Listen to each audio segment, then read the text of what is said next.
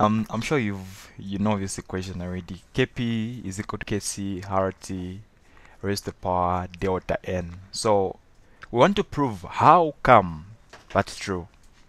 So we're going to use this setup where we have a reaction A and B reacting to give us C and D. And then of course we are going to use small letters to denote our coefficients. So A, B, C, and D. Okay. So we know that from this equation, our Kp expression is going to be dependent on the pressures for what we have. So of course in this case we are assuming all these are in gaseous states, right? So pressure of A, and then we say pressure of so of course it's supposed to be products of the reactants, not so. So for products we have C. So I'll say the pressure of C,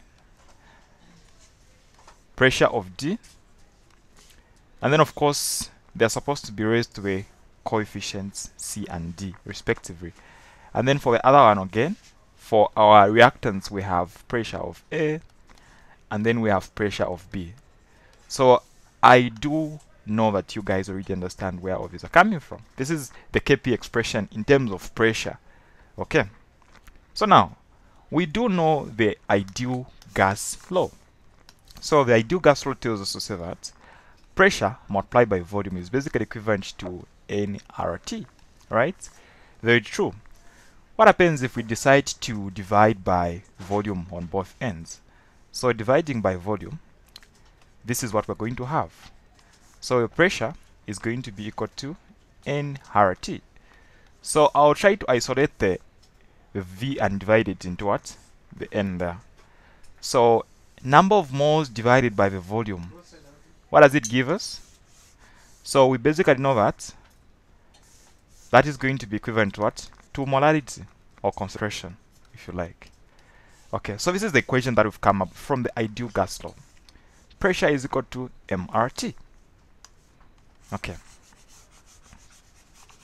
So now, this tells us to say that when you talk about the pressure of A, for example, using the same equation, if you say the pressure of A is going to be equal to the concentration of A, because M is denoting the molar concentration. So if we are talking about A, the pressure of A is going to be equal to the molar concentration of A multiplied by RT. And that is going to apply to everything that we have for all the pressures of the different letters that are being represented in this equation. And let's try to substitute that now in the next step. So I'll write Kp is equal to, so where is the pressure of C? It's going to be the concentration of C, RT, okay, raised to the power, that is C. And then of course I'll go to the pressure of D, which is going to be a concentration of D, RT, raised to the power D. Okay, so I can use, let me just use a different color so that we're able to see clearly. So that is C, and then that is D. And then we can divide. So on the bottom we have the pressure of A. So it's going to be the concentration of A, and then RT, and then that is also supposed to be raised to the power of what? The power of A.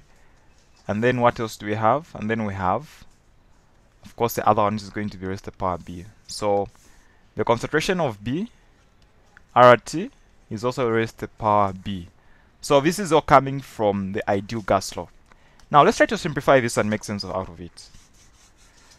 So we need to distribute the powers, right? So I'll just do that from that same step. So we do know that if we are raising everything to the power C, what is in the brackets here? So I can drop the power C. It's going to be the power C, and then even this is going to be the power C, so that I can remove it outside there. So what it means is it's like if you have 2 times 4, and then this is raised to the power 2. It's the same as 2 to the power 2 times 4 to the power 2. So we are doing the same to what we have. So we're just going to distribute the powers. So D is going to be distributed to that concentration as well as RT to the power D. Even on the bottom, A is going to be the power A, and then RT is also going to be the power A. for B as well to be the power B, and then RT is also going to be the power B, so that I can remove these ones that are outside. Okay. Now, hoping that you've understood this stage, what we can do is we can separate them. So we'll move to the next stage. Kp is going to be equal to, so what we have?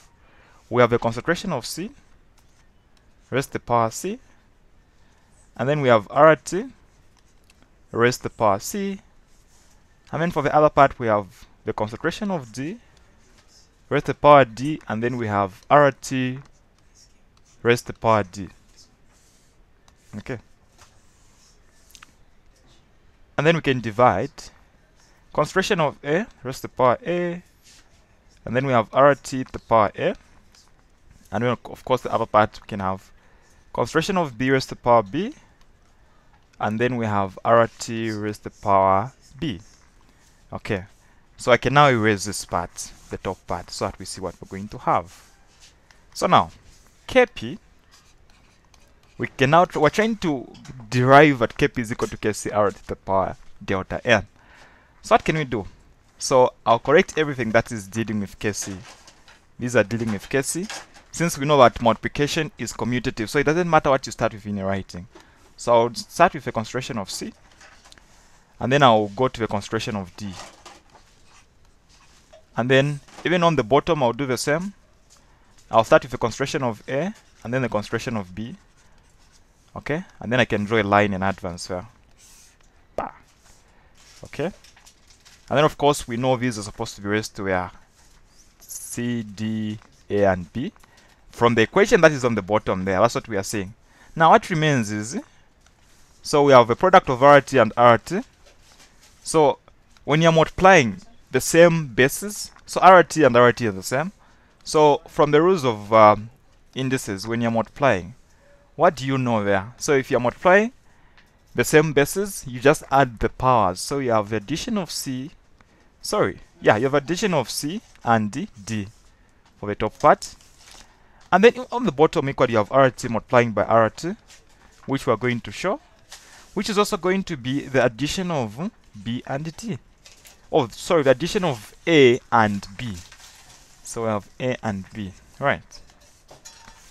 So if we go back to our equation, our very simple equation, A reacting with B, giving us C and D, and then looking at the coefficients to be A, B, C, and D, what can we see? So if we are to write the Kc expression for this equation, what are we going to have? So it's basically going to be, of course, just this part that we are seeing there, right? That is our Kc expression. So on the next step, we can say our Kp is equal to Kc. Now multiplied by what? So what happens if you are dividing the same bases? So RT is the same, so we'll maintain it, and then we're going to have a difference between what? So the one that is on the numerator part is C plus D. We'll add that, and then we'll subtract the power for the denominator, which is A plus B. So now the addition of C and D, this is for products, A plus B is for the reactants. So instead of writing C plus D minus A plus B, we can just say it is just the change in the number of moles. So therefore, our Kp is equal to Kc RT raised to the power change in number of moles, which tells us to say C plus D are the stoichiometric coefficients of our products, A plus B are the stoichiometric coefficients of our reactants. So that is what the delta N represents. And this is a proof that we can have for this equation. So thank you very much for watching.